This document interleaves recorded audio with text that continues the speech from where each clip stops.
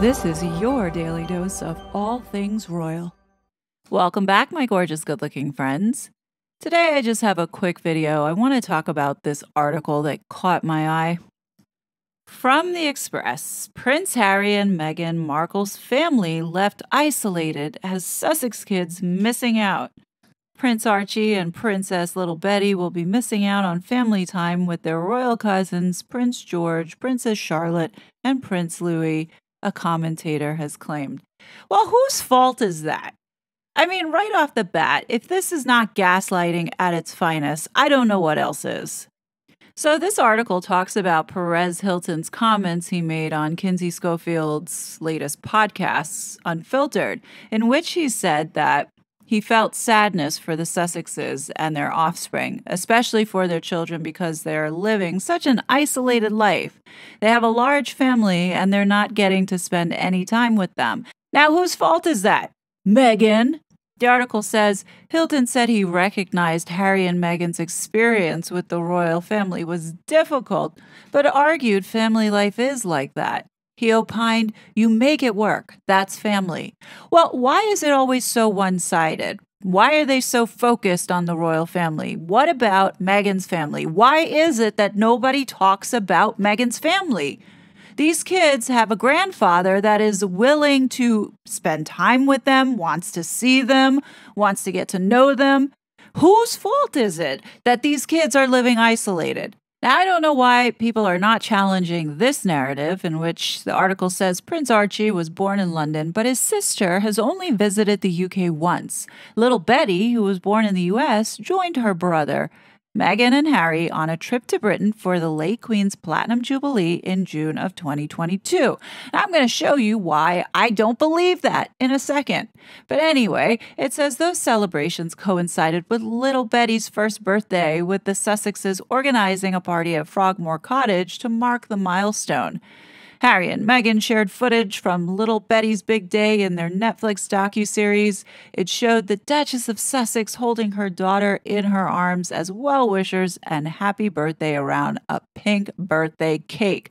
A pretty pitiful birthday party for little Betty, I might add, but nobody believes that that even happened or was even real.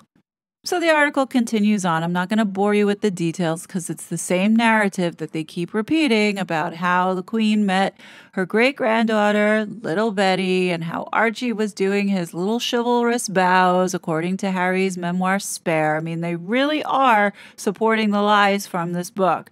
And then giving the excuse as to why these children are not able to bond with their family, and that's because the cruel UK is not giving Harry back his security. So Harry chooses not to bring his children over there because he doesn't feel safe. Well, you know, we all know that that's a crock of shit. We know that none of that in what they're spinning here is actually the truth. Look, I just wish we could all get on the same damn page, because it just appears like there's so many people out there who are tiptoeing around calling Meghan out for what it is, a liar. Like, the media drives me nuts at times. Like, seriously, we have all these journalists and their focus is constantly on the royal family, what they're not doing and what they should be doing with Harry and Meghan. I understand that the royal family has more of a presence globally, but at the same time, so does Meghan. And if you're focusing on Meghan's family, I think there's a lot of stories that could come out. Like, why is it no one's focusing on Meghan's mom's side and getting to know her Black roots? I mean, if she's such a proud Black woman, why is there no interaction for her children to integrate into Black society? Just saying. Or how about Thomas Markle? All he wants to do is see those invisible children. And he's like, what, 3.5, 4 hours drive away from Meghan? So to say that these kids are isolated, there's no excuse. There's no excuse for those children not to get to know some family by keeping them completely separated in God knows what type of environment that they have. They're not going to grow up normal. And I think it's very selfish of Harry and Meghan to be doing this. And the fact that the media just pussyfoots all around it. It's like, oh, you know, it's very difficult for Harry and Meghan with the family. No, it's Meghan being an asshole. If you're in the camp that believes that there are two children that exist, then you have to say that Harry and Meghan are the two most selfish human beings on this planet by not being able to put their differences aside and their animosity and instead put their children first and do what's best and what's right for them by allowing them to be around family because that's the healthy thing to do. No, they can't do that because they are too immature and they're too selfish. But if you're in the camp that believes that there are no children, then the longer that this charade and facade continues to go on, the more damaging it's going to be down the road for the institution. I can honestly see these crazy idiots coming up and concocting a story of how, and you know that they're going to blame the royal family if it turns out that there are no children.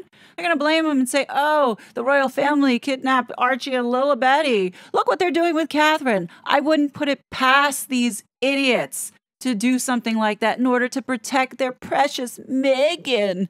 And if they truly do exist, then shame on the media and the public for not demanding to see proof of life. Because we don't know if Meghan is abusing these children. I mean, as is, they're never with them. So I would say it's neglect, in my honest opinion.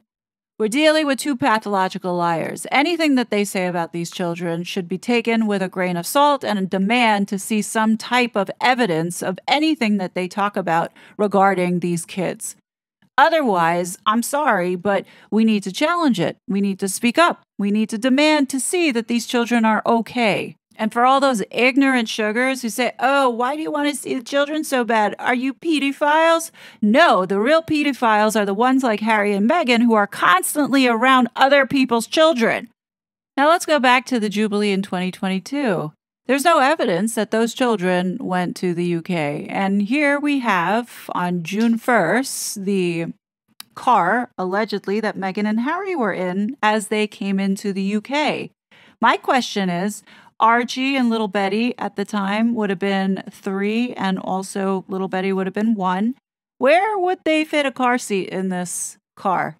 Also, would the parents be riding in this car and then put the kids in this van behind them? Especially since there's no security guard sitting in the front seat. I mean, if Harry's so concerned about the safety of his children and coming to the UK, you would think, like as they always have with their security, someone sitting in the front seat to protect them.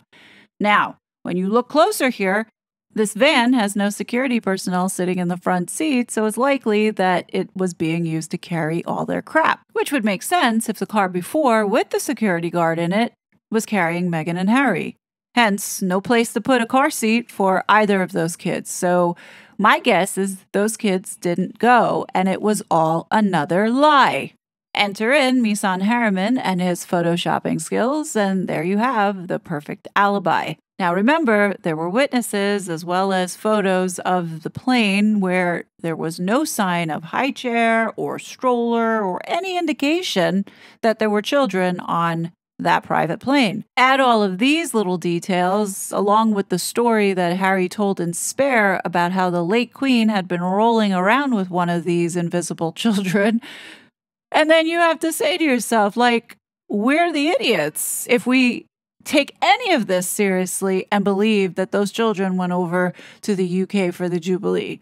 I say that that's a bold-faced lie, another one added to the list. And it's annoying that Harry and Meghan think the public are fools by continuing to force these false narratives onto the public. I know what they're trying to do. They are trying to tell these lies over and over and over, so eventually it becomes the truth, but it's not going to work.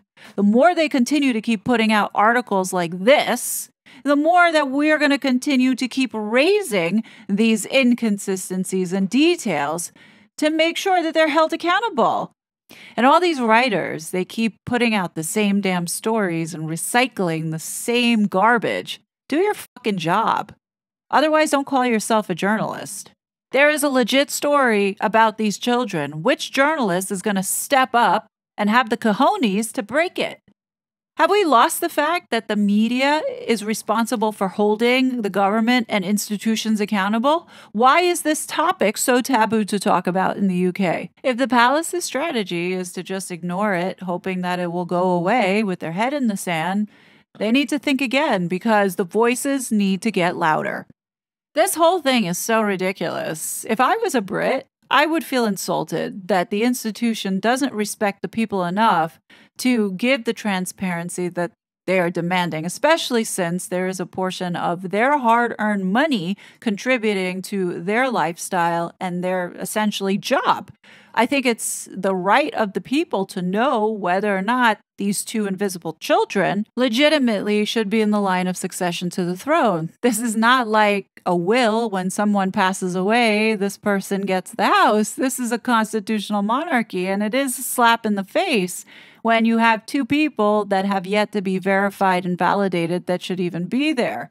This is the fabric of the UK, and you've got these two imposters who are trying to pull a fast one on the world. That's just my opinion. But anyhow, I know this is a little bit of a rant, but these headlines are so gaslighting that you have to speak out and you have to push back because the noise needs to get louder. Where are Archie and little Betty? Definitely leave your thoughts below. As always, I will be back with more content, but until then, please be safe and I'll talk to you later.